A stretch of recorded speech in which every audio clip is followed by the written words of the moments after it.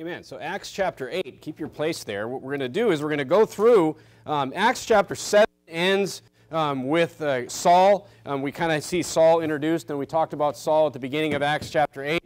But really in Acts chapter 8, then again we go back to Saul, the conversion of Paul in Acts chapter 9. But really we see kind of a story that stars Philip in Acts chapter 8. And there's these two scenarios that we're going to study, each in a separate sermon. So the first one we're going to look at this evening is the first thing that happens to Philip. So last week we looked at Saul, we looked at the characteristics of what made Saul, later on Paul, what made him great. We looked at how those characteristics can be applied to us and how we can become great Christians. Okay, we shouldn't want to be great, all right, don't get me wrong. So we looked at that last week.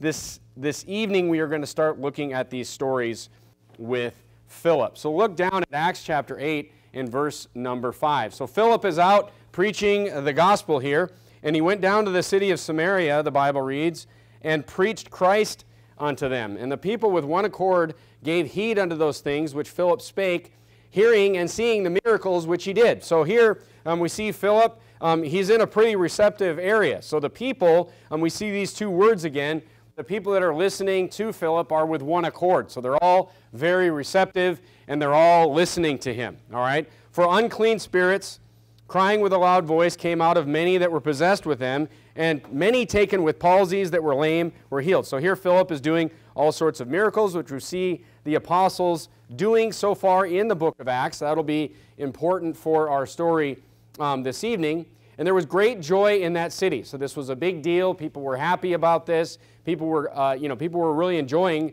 the fact that Philip was there. Now we see an interesting situation in verse number 9. But there was a certain man called Simon, which before time in the same city used sorcery and bewitched the people of Samaria, giving out that himself was some great one, to whom they all gave heed from the least to the greatest, saying, this man is the great power of God.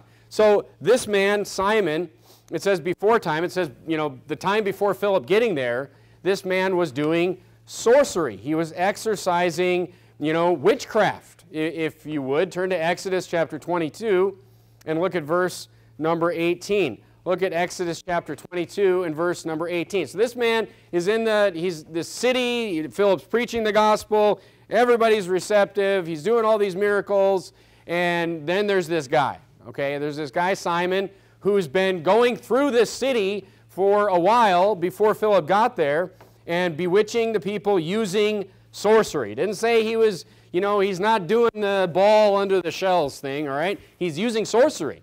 He's actually, performing witchcraft. The Bible says in Exodus chapter 22 and verse number 18 that thou shalt not suffer a witch to live. Witchcraft is a big deal in the Bible. Sorcery is a big deal in the Bible. You say, why? So the point is, this guy's doing something that's very bad in the Bible. And the Bible, puts the death sentence on somebody that does sorcery or uses witchcraft. What is sorcery? It's using black magic is what people would say today is the definition of sorcery, meaning you're conjuring evil spirits is what you're doing. Okay, now this is something that's it's an attack on children today. This is something that you would see people when I was a little kid, sorcery was pushed on kids, pushed on us as kids, from everything from Mickey Mouse, Disney, imagine that, Disney, pushing sorcery, all right? Before they pushed perversion, well, they were pushing perversion at the same time, but, one of the things that you'll see, we were just talking about this the other night in my family, we were out to dinner and something came on, or the radio or something, it was a song, and it was from a movie, it was a cartoon that came out when I was a kid, that I must have seen like 50 times. I bet you we watched this movie like 50 times. It was called The Little Mermaid. Has anyone heard of that? Maybe I'm too old for all of you. But like we watched this all the time in our house as a kid. You're like, oh, what's the big deal? It's just filled with witchcraft. The whole movie, the whole idea, the whole premise of it is like this evil witch that puts a curse on this gal or whatever, and I think she turned into a mermaid, or she didn't, I don't know. But anyway, the point is that cartoons and Disney and things, they push it on kids like it's no big deal. Okay, but the Bible says, so let's just look at what the Bible says tonight. It is a big deal.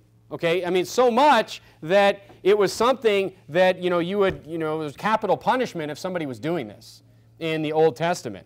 Okay, so why so serious? What's the big deal? I mean, it's in every cartoon. I don't know, it's probably still in cartoons. But turn to 1 Peter chapter 5 and verse number 8. So the first thing I want to show you this evening is why sorcery is serious, why the Bible takes it so seriously, and why we should take it seriously and keep our kids especially as far away from it. Because here's the thing. I mean, I don't want to give it away, but here's the thing. They're trying to make light of it in cartoons. They're trying to make light of it, but here's the thing, folks. It's real. That's the problem. The problem is it's not some fake cartoon where some big fat cartoon octopus witch puts a curse on, some princess or whatever. It's a real thing that can do real damage that's playing with real evil. This is the problem. Okay? Look at 1 Peter chapter 5 and verse number 8. 1 Peter chapter 5 and verse number 8. The Bible says, "Be sober, be vigilant, because your adversary the devil, as a roaring lion," look at this, "he walketh about, seeking whom he may devour." Now go to Revelation chapter 5 and verse number 11. So first of all, the devil, the thing that we have to understand is the devil is here. Okay, and I'm going to prove that to you from the Bible, but the devil is here on earth. Okay, the devil isn't in some far-off heaven somewhere. The devil is walking about on the earth. You say, that's bad. Well, it's way worse than that. It's way worse than that. Look at Revelation chapter 5 and verse number 11. So let's just look at the creation of the world. Let's look at, where Satan came from, where Lucifer came from, to understand why sorcery and witchcraft is so serious that the Bible warns us to execute witches.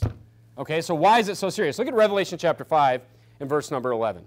Let's get an idea of the number of angels that exist. Okay, now we're looking at heaven here. "And I beheld, and I heard the voice of many angels round about the throne, and the beasts and the elders, and the number of them," so here's all these angels and the voices of angels John's talking about, "the number of them was 10,000 times 10,000. Okay, so, and then it says, "and thousands of thousands." Okay, so first of all, it says 10,000 times 10,000 is 100 million if you do the math on that. Okay, so it's talking about 100 million angels in heaven, and then look, that's not even all, because there's thousands and thousands more, and thousands of thousands more. Go to Genesis chapter 1. So here you have, at the end times, you have 100 million angels in heaven. Let's go back to the beginning. Let's go back to the creation. Look at Genesis chapter 1 and look at verse number 31. Where did Satan come from? Okay, how did Satan get to the point where he's walking about on the earth? All right, and is he by himself? Okay, is he by himself? Look at Genesis chapter 1 verse 31. Okay, Genesis chapter 1 and verse 31. Genesis chapter 1 is the creation story. "And God said, and God said, and God said." On the sixth day, look at verse 31. "And God saw that everything that he had made, and behold, it was very good. And the evening and the morning were the sixth day." So, Genesis chapter 3 is when the serpent, who's possessed by Satan, comes to Eve and deceives her. So, some point between Genesis chapter 1 and verse 31, where God says it is good and everything's good, sometime between that point and Genesis chapter 3, Satan rebelled against God. Turn to Isaiah chapter 14. The Bible doesn't tell us a ton about it, but it tells us enough to where we know what happened. Turn to Isaiah chapter 14. So sometime between the end of Genesis chapter 1 and the beginning of Genesis chapter 3, this happened. Look at Isaiah chapter 14 and look at verse number 12. Isaiah chapter 14 and verse number 12. I'm not going to read all these verses, but this is talking about the king of Tyre, and this is a reflection and talking about Satan in these verses. Look what it says in verse number 12. It says, "How art thou fallen from heaven, O Lucifer, son of the morning? How art thou cut down to the ground, which didst weaken the nation?" So sometime between Genesis chapter 1:31 and Genesis chapter 3, this happened.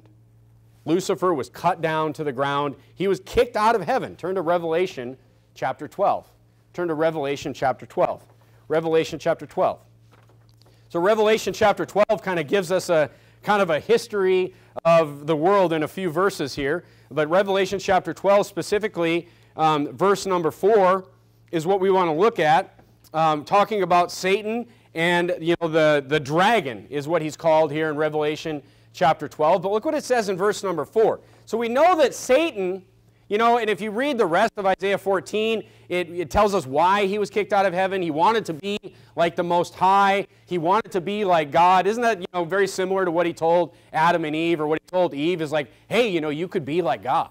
He's just kind of pushing this idea that, you can be like God. I mean, you think it's an accident that a lot of these false religions say that you can become a god? Right. I mean, look, the designer of Mormonism is Satan. Right. The designer of these false religions is Lucifer himself. It's his philosophy. That's why every single false religion is just all about works. Every single one of them. Because it's the philosophy of Satan. Okay, look at verse number 12 of Revelation chapter 12. Verse number 4 of Revelation 12. And his tail drew a third part of the stars of heaven, and did cast them to the earth. And the dragon stood before the woman, which was ready to be delivered, for to devour her child as soon as it was born. I believe this is talking about when Satan fell from heaven, that he took a third of the angels with him. Okay, that he took a third of the angels with him. The Bible talks about, evil spirits and things like that walking around on this earth and being here on this earth. How did they get here? I believe this is where they came from, right here in Revelation chapter 12 and verse number 4. All that to say this, though. Satan is not here on the earth by himself. And if you just take the rough numbers that we looked at from, 100 million angels in heaven to a third of those, we've got tens of millions of demons on this earth with Satan. This is why witchcraft is so dangerous, and look, and here's the thing, witchcraft and sorcery, it's real, it's talking, it's communicating with these demons, with these dark spirits on the earth that are working for Satan, Lucifer, and here's the thing, it works. This man, Simon, was making money practicing this because it works.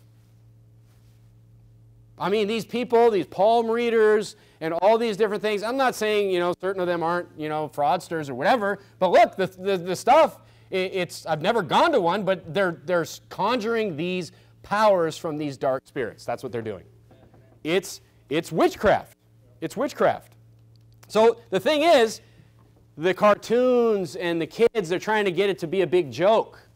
And then kids get older and they start playing with these types of things. I mean, every single kid that's ever been to a public school knows kids that have played with a Ouija board. Yeah.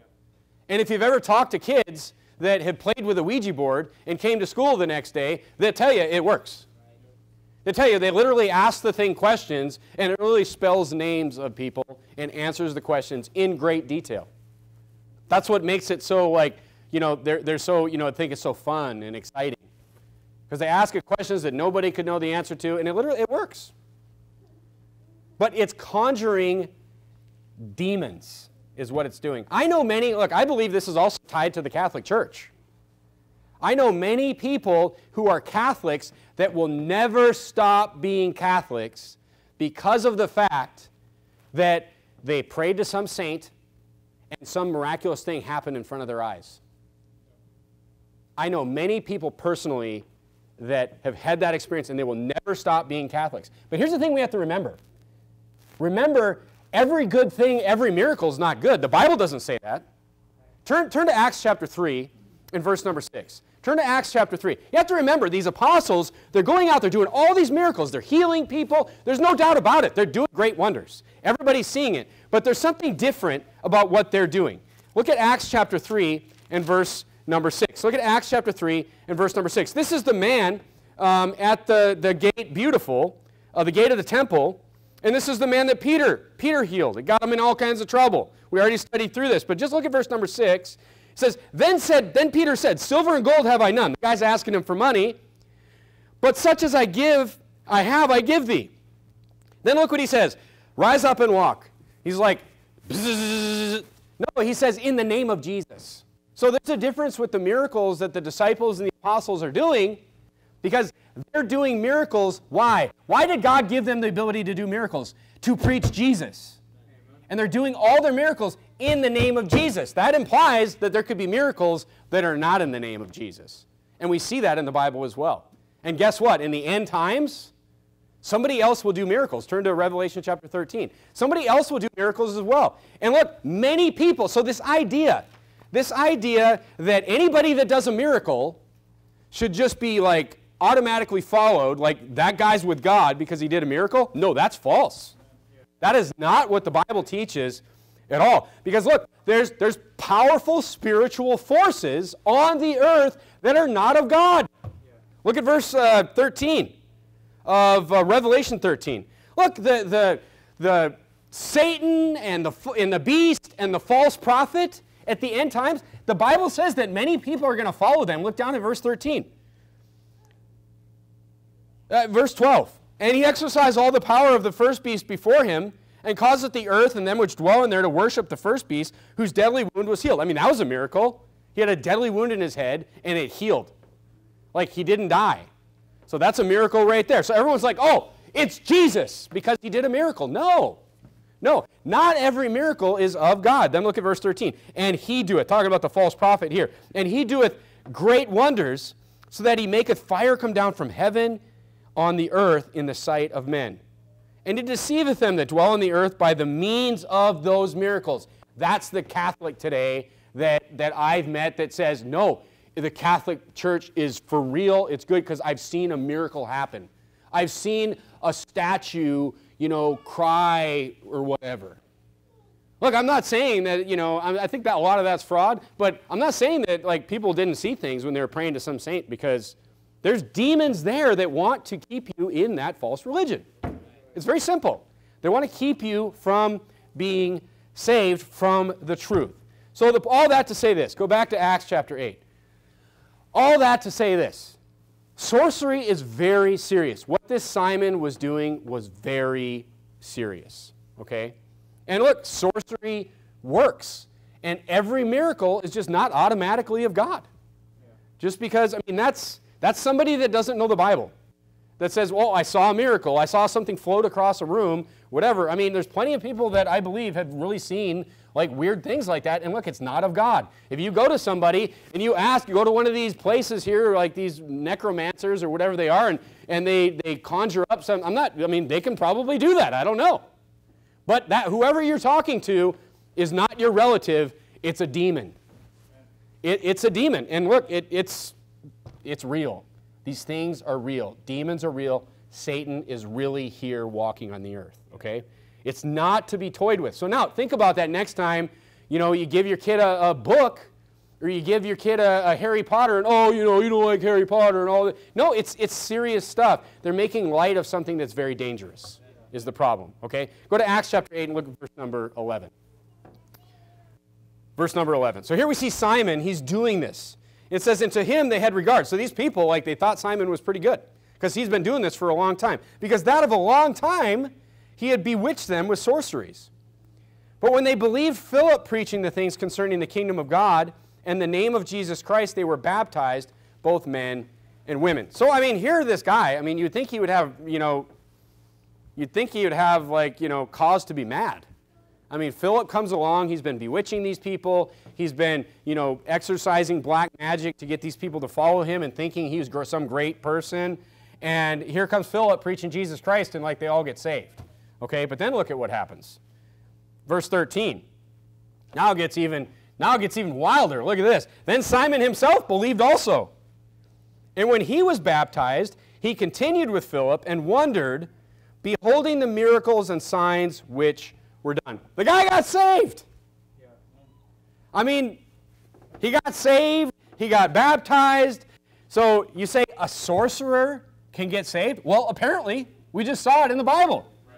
There's I'm going to give you 2 lessons from this tonight. But first, I want to talk about another sorcerer. The title of the sermon, that's all introduction. The title of the sermon is A Tale of 2 Sorcerers in the Bible. Okay? Because there's actually 2 sorcerers in the book of Acts. So this is the first one. The guy hears the gospel. He's been doing sorcery for a long time. He's bewitching this whole town. He hears the gospel and he just gets saved and gets baptized, and then he follows Philip.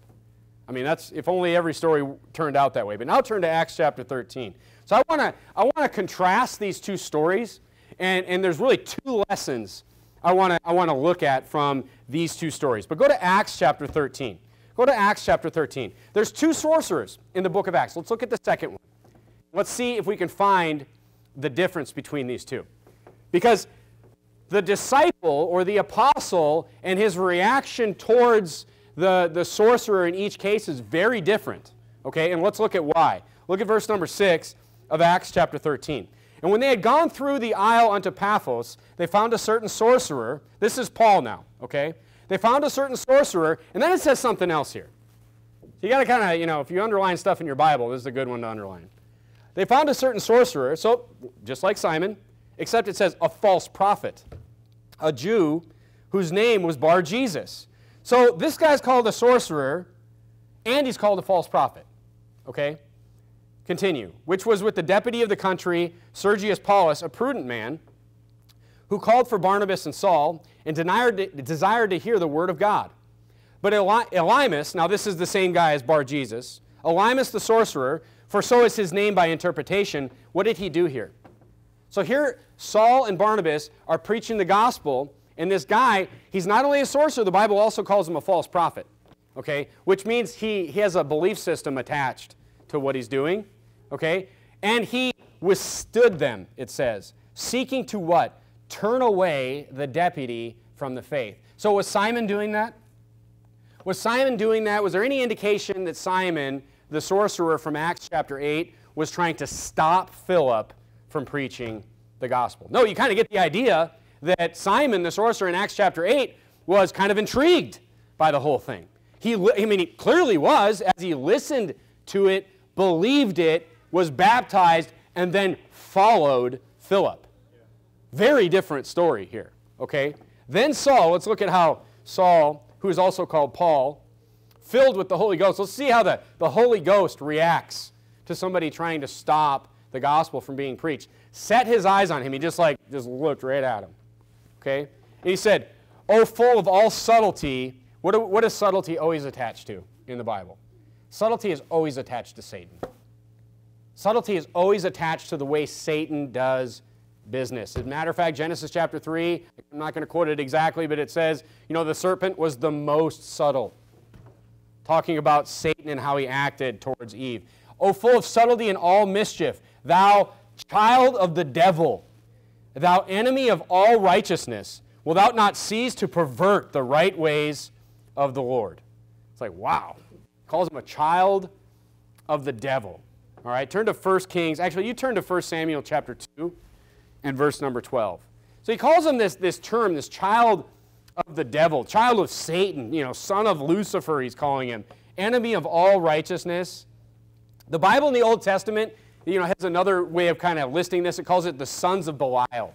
Okay, the sons of Belial. In 1 Kings chapter 21, in verse number 13, when Ahab was trying to get Naboth's field, and he had these people come and give a false accusation against him. I'll just read it for you. "Then there came in 2 men," in verse 13, "children of Belial, that sat before him, and the men of Belial witnessed against him, even against Naboth, in the presence of the people, saying, Naboth did blaspheme God and the king.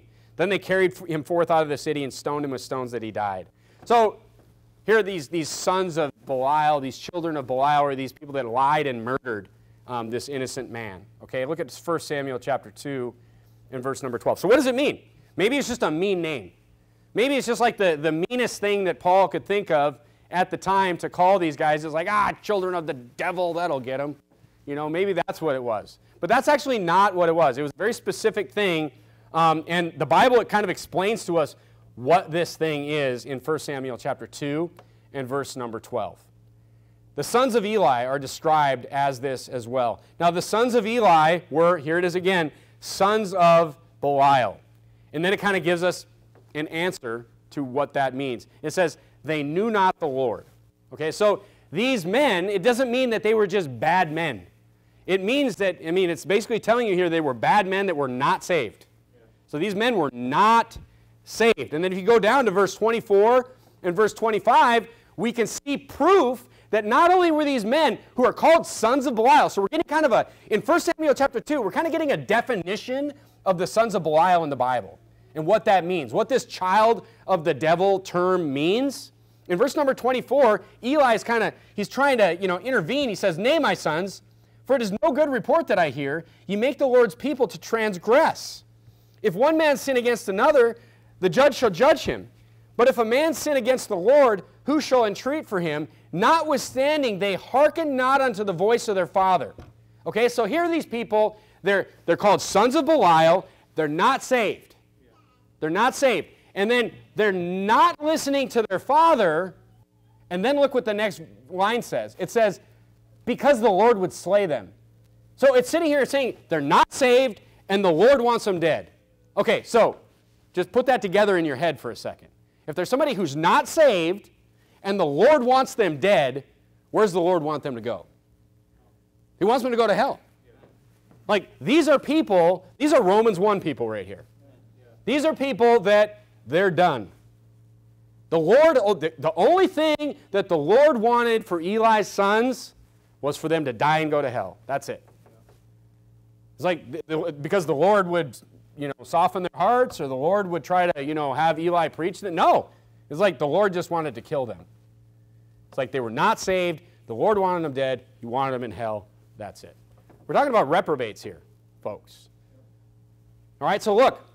These people were done, and it's the same reason that Paul called the Bar-Jesus, or Elymas, a child of the devil. Because here was this guy that was trying to stop the gospel from being preached, and he said, look, you're a reprobate, basically, is what he called him.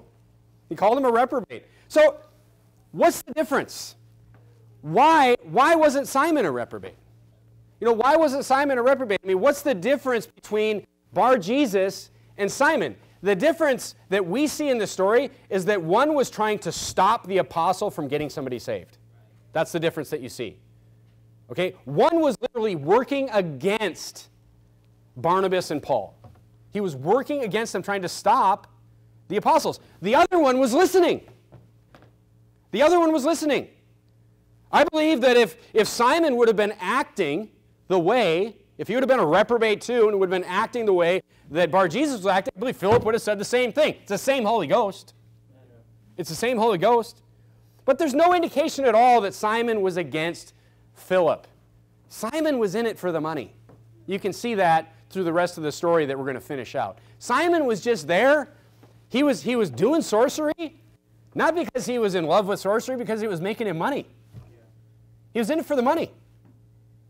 But the point I want to get at in Acts chapter 13, we'll look at verse number 11, then we'll go back to Acts chapter 8. Actually, here's an interesting thing too. So Acts chapter 13, look at verse number 11. Look how the apostles handle this.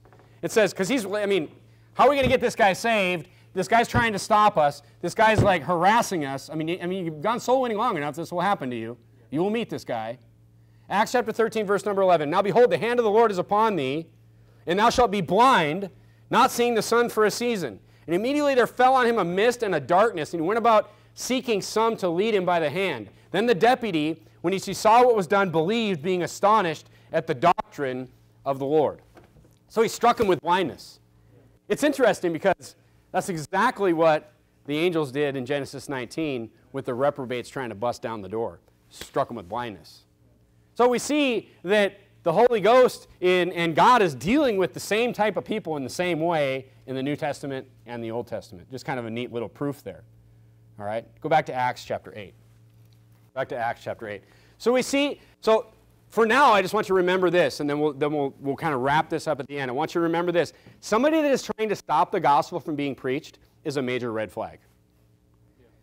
Somebody that is trying to I'm talking personally, and like as a whole, as a group, just in their life.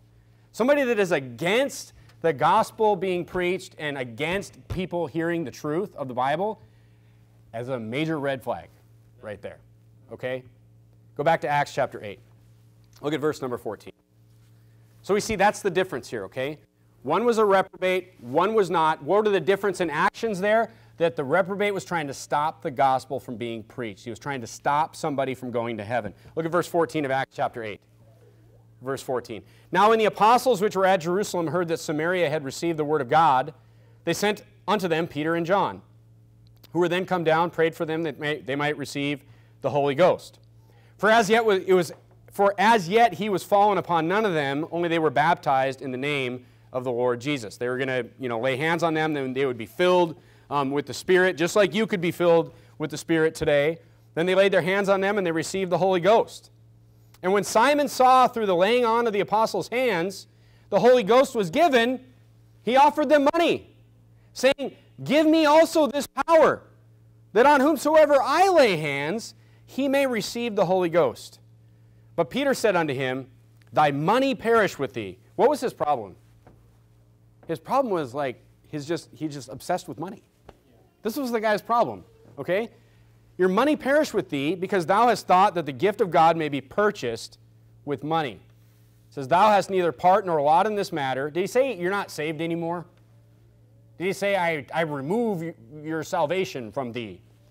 It says, look what he says his problem is. It says, For thy heart is not right in the sight of God.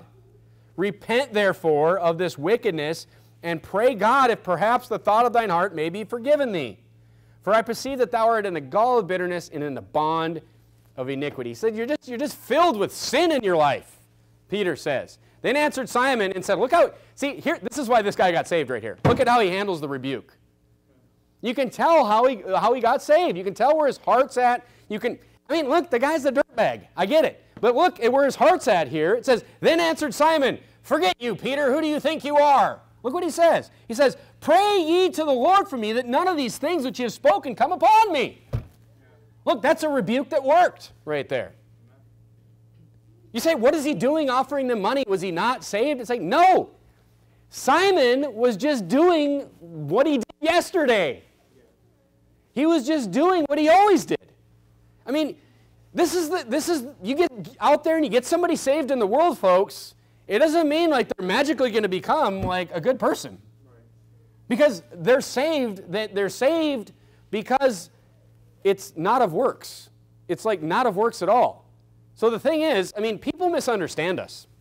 People call it easy believism or whatever they call it. They would go out and say, just because we go out and just because we believe, because the Bible teaches that you can get saved and then continue in sin.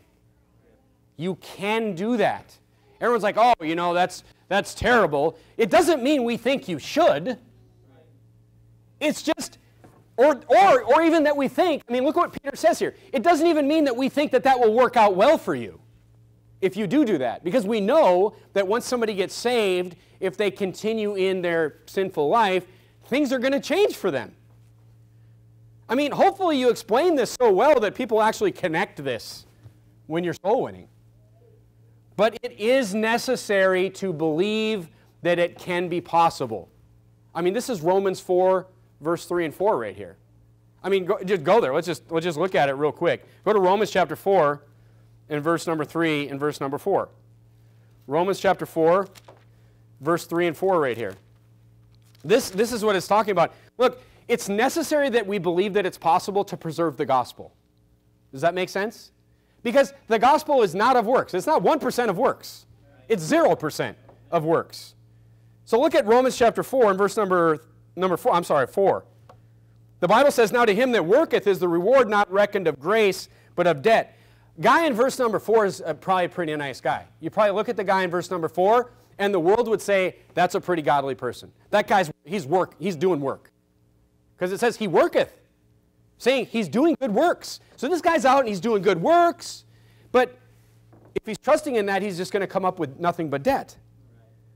Now to him that worketh not. Look, this guy doesn't do, look, these are theoretical, hypothetical people.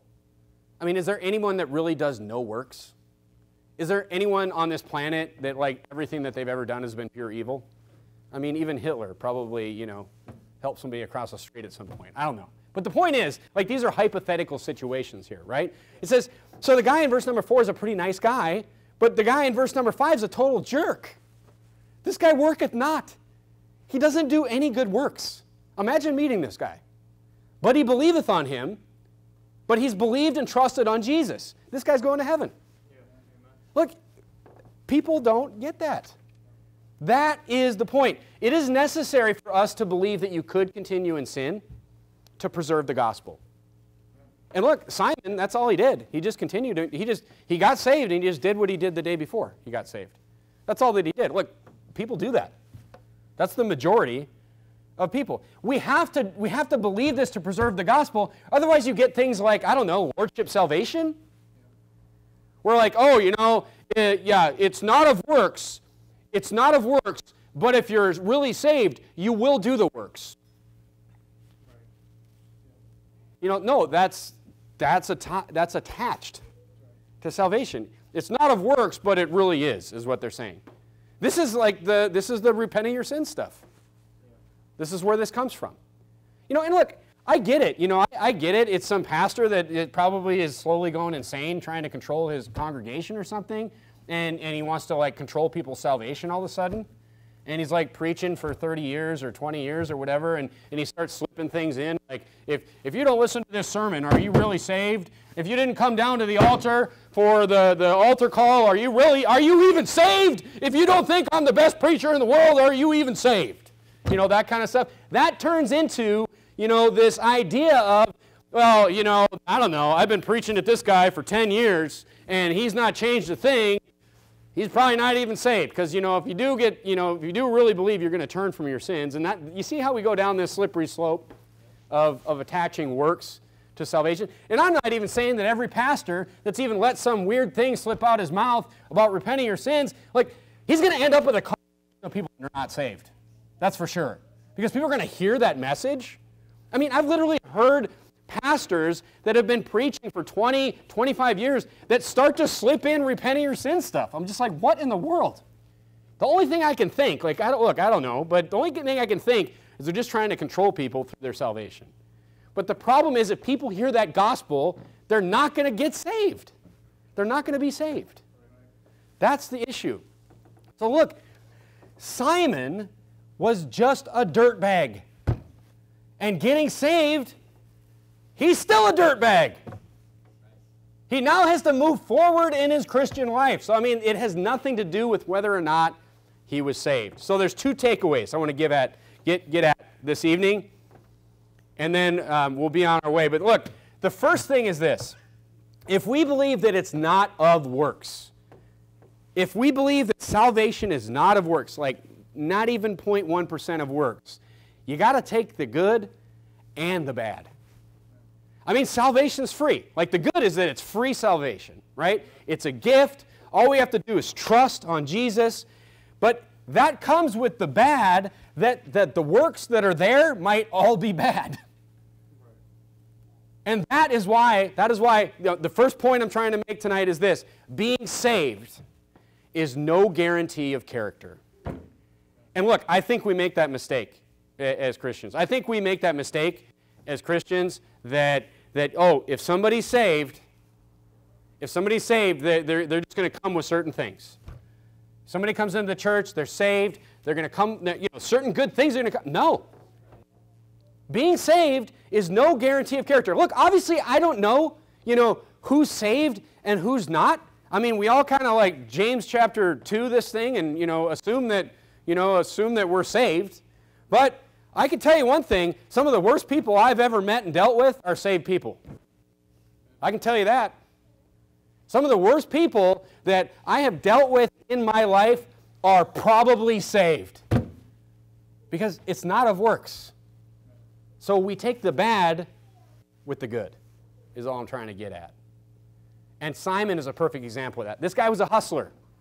He was a hustler. He was all in it for the money. He was a thief. He was obsessed with money. He wanted to buy the miracles so he could get that power and make money with those miracles.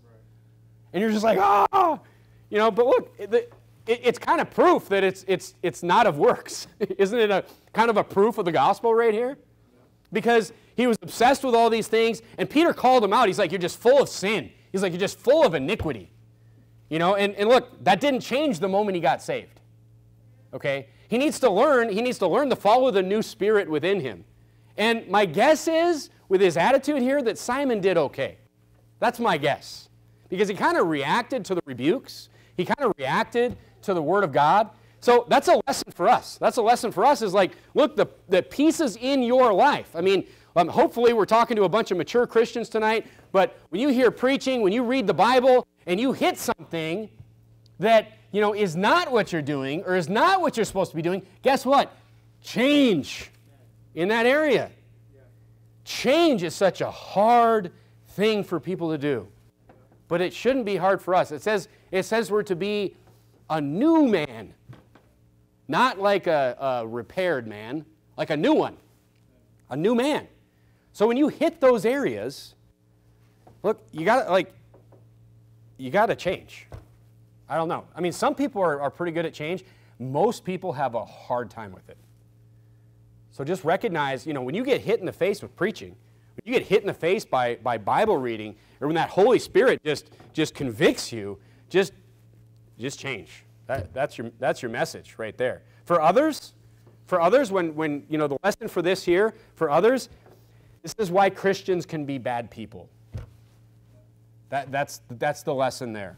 This is why Christians can do terrible things. Okay? This is why, I mean, some people are just really good at enduring God's chastisement. I mean, they must like it. But they're just really good at it. They get prideful, they don't even recognize it, and they're just like, this is life, man. Just one beating after another, and they just continue and go on that way.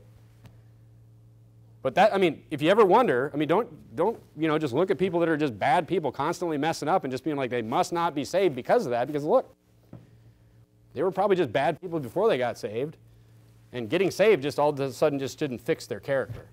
They have to learn the Bible, apply the Bible, and change their life. And it's a hard thing for people to do. All right? The second point is this. The second point this evening is this. So the first one is being saved is no guarantee of character. Okay? The second one is this. A characteristic of a reprobate is someone that fights against the gospel. Just remember that. Just log that into memory. Okay? I'm not saying it's like for sure 100%, but I mean, like, we know, like, somebody that's unnatural is a, you know, a homo or a pervert or whatever, we know that that person's a reprobate because they used to be natural, now they're unnatural. Yeah. We know that's a for sure proof.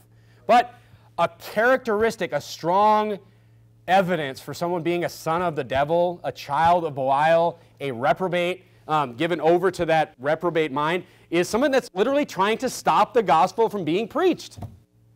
And you will find these people. You will find these people. Look, this is why, I mean, this is why most people you go out soul winning, and, you know, 98% of people you run into they're not fighting against you, they're just not interested.